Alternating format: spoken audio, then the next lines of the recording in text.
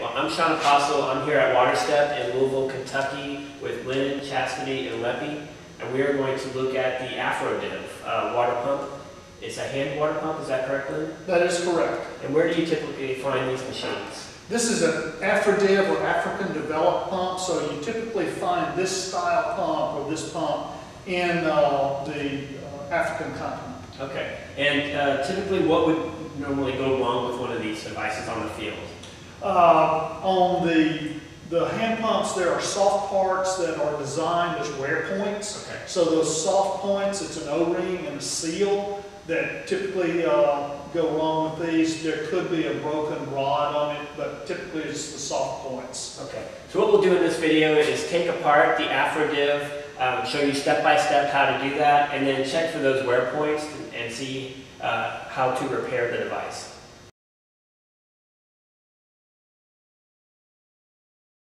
The first thing we want to do is to remove the cover. There is one bolt that needs to be loosened but not removed, and then when this bolt is loosened you can just lift the cover directly up.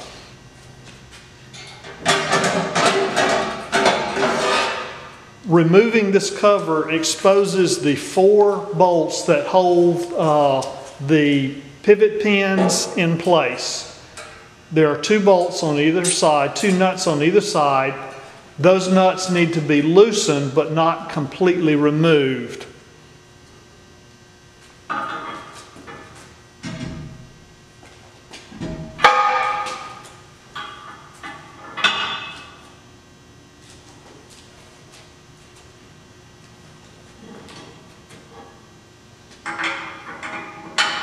And where would you get this device that we're using to loosen the bolts?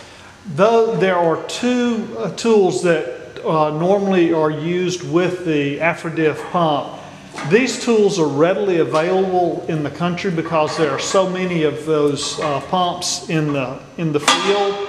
So any large town hardware store usually supplies the parts that you need and the tools that you would need to work on them.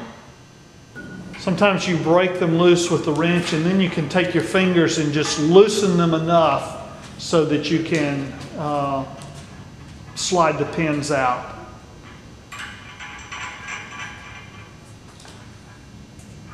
All right, we've got the bolts loosened. What do we do next? Okay, what you want to do is you want to take the tool that you use to loosen the bolts with, and there are 2 slots in the very top of the pump.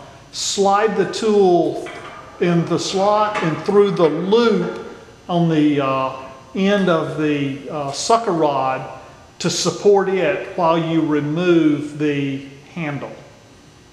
Okay, after you've removed the cover and you have loosened the 4 nuts off of the pivot points, what you want to do is raise the handle about halfway up and very carefully slide the handle back out, letting it rest on the edge of the pump. You should be able just to slide it all the way back out so that you can now remove the pivot pin. It's a metal pin that goes all the way through, and there's a plastic piece on either side that will just slide out. Once you've removed those, you can lay those aside, and then you can slide the handle out and set it aside for later installation.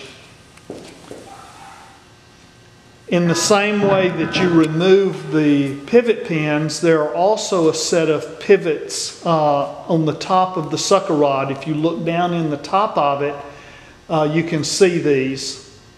Slide the metal pin out one way, and then the 2 plastic bushings will come out also. Lay these aside for later installation.